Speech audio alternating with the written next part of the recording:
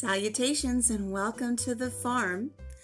I've got my coffee and it is time for day 2 of our 30 questions, 30 days. So I was challenged by Marino's Mysteries to answer some questions so you can get to know me a little bit better and know how this noggin works.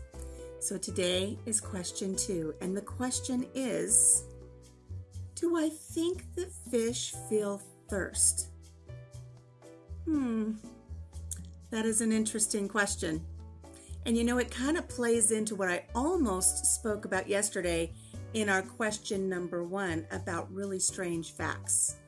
If you didn't see that video, go back and watch that one because I talk about something interesting, but I almost addressed this question yesterday because I was going to talk about sea cucumbers in yesterday's video because sea cucumbers, even though they're not a fish, they're an invertebrate, they actually, their mouth is their butt. I mean, let's just be honest. Their mouth is their butt. Where they poop from, they also draw in nutrients and water. So in a way, they're thirsty, so they draw water in, but then they poop out the same way. If you've never seen a cucumber, they're really strange. I will admit, I've kissed one. Did I kiss the right end? I don't know, but I did it for my students, so it was worth it. But boy, did they get a giggle out of it when they found out that a sea cucumber's mouth was its butt, so I don't know what I kissed. Anyways, I digress. Let's talk about fish. I think there has to be something to this.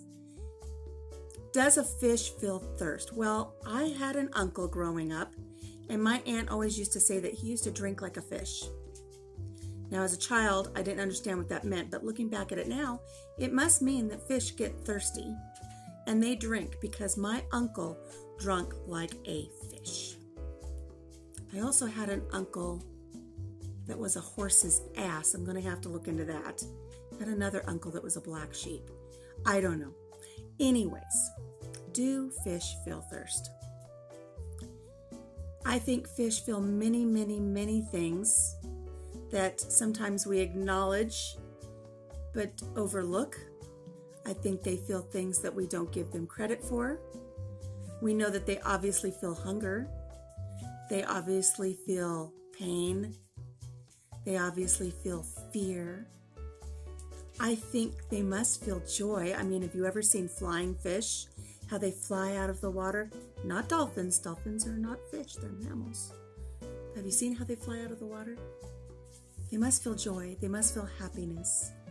They obviously feel a sense of, they feel instinctive drives to continue on their generation after generation and generation. But do they feel thirst?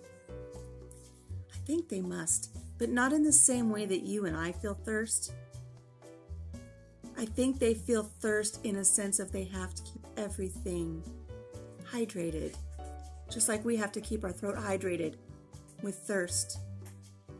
If you see a fish out of water and they're gasping, not only are they not getting the oxygenated water, but everything's drying out, and they must feel that thirst. I think I would compare it to if we were in a room that had become stagnant. We depend on our air, and if a room becomes stagnant, we really like to go out and we feel so much exuberance and relief when we get a breath of fresh air. I think maybe fish feel that way too. I think if they're in stagnant waters or a place that maybe is a little overcrowded, I wonder if they just break away a little bit and get some of that fresh water, and it quenches their thirst for that rejuvenation. I think that might be how fish actually feel thirst. Isn't it funny to think that they would feel thirst when they're sitting in water all day? Fishy fishies must feel thirst. So that's my question and answer of the day, my dear friends. I hope you will join me. I'm going to do this again probably on Monday. I'm going to take the weekend off and spend the weekend with my hubby. So I will see you on Monday and we will answer question number 3. What is it? I don't know. I haven't even looked at it yet. I don't look at the questions until the morning I'm going to make the tape. Until then, take care of yourself. Take care of each other.